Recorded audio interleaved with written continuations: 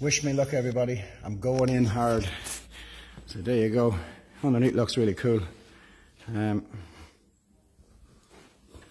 So the front is going to be really tricky. All these bars are never easy. And then the front here, I want to try and make that the best I possibly can. And there's a lot of areas, you know, you can see in here, there's lots of areas that are going to need attention. And so the engine bay is probably going to take me longer than it did to do the underneath and the inside. I was thinking about it last night. I was dreaming about this car last night.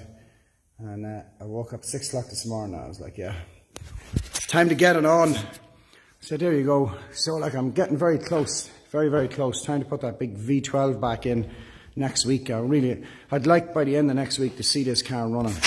Now, if that's possible, to have a running engine in this car by the end of next week. If it's even nearly possible, I'm going to get it done.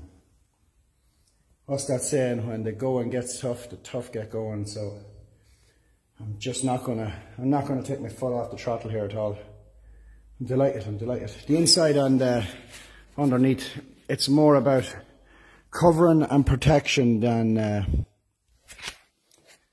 about, you know, perfect finish or anything like that. But when you get to the engine bay on the outside, you have to try your best for perfect finish. But that's where I am, and I'm just raring to go here. So enjoy your day and wish me luck.